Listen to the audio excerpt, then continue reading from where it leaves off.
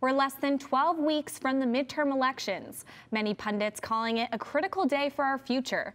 But is the democratic process safe from cyber criminals? Arizona was reportedly a victim of election hacking in 2016. Reporter Gabriella Bachara shares how the nation and the state are taking precautions. The National Protection and Programs Directorate is an office within Homeland Security designed to protect the nation's physical and cyber infrastructure. Representative Martha McSally questioned Undersecretary Christopher Krebs about the reported hack and how this changes the security of the upcoming election. Just because it hasn't happened yet in 2018 doesn't mean it can't happen between now and Election Day. If they choose to, right? Threat equals capability plus intent.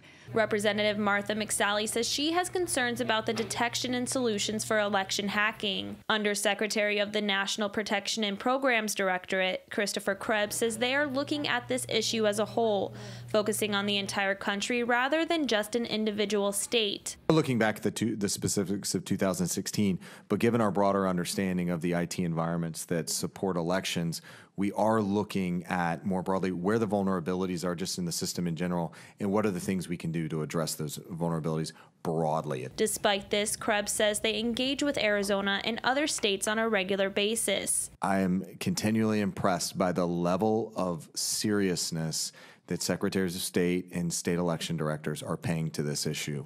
They want more information. They want more threat information. They want more information about how they can understand and manage their risk. Maricopa County Recorder Adrian Fontes says their office has as much on lockdown as possible and stays in communication with jurisdictions around the country to prevent potential threats. We work with local, state, and federal agencies consistently, and so we're doing everything we can to maintain the integrity of the system. Krebs says that when something goes wrong in an election, people assume that it's related to Russia, when in actuality it could be caused by a number of things. He also believes Arizona's issues were most likely not related to Russia. Gabriella Bachara, Cronkite News.